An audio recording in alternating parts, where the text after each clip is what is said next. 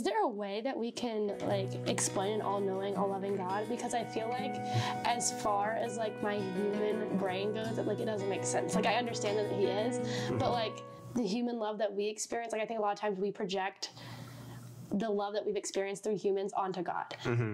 So like humans love him perfectly, and so we don't believe that like God could love perfectly a lot of times because we haven't been loved perfectly by the people in our life. And so we project that onto God. At least I do, and I know a lot of other people have said that they do.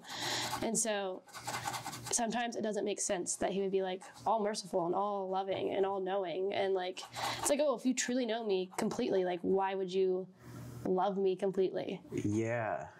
Well,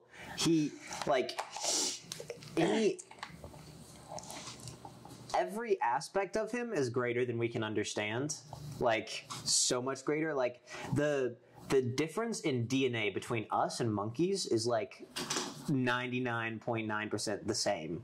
Yeah. So, just a tiny jump in like change can create a massive change in like intelligence and understanding. And that's what Neil deGrasse Tyson said, but I think it's part of like the miracle of our being made in the image of God. But like God is a being so much greater than us that we can't even comprehend like 1% of him. So it's there's a level of us that we can never, there's a level of him that we can never understand, but we can reason our way through it. Like if you couldn't tell me how an iPhone works. Yeah. You can describe to me like somewhat how it works. You can say like, well, it uses electrical signals through the transistors and the chips in it, and it like receives satellite information and Wi-Fi information to display stuff on LCD screens. But like, if I asked you, well, how? You wouldn't be able to tell me. Are you telling me that, are you saying that I don't know how to make an iPhone? Yes. You are correct. So like, God is infinitely greater than an iPhone. So true that. But we can still understand him, but we can never fully understand him.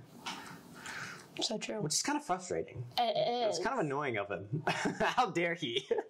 I feel like our brains would explode if we fully understood him. Well, like the people in the Bible, when they saw the Ark of the Covenant, Did they explode? Yeah. Like you've seen Raiders of the Lost Ark? Like so long ago. Like I don't even remember. Like the face melting? Oh my gosh, yeah. Yeah. I was young. Divine providence.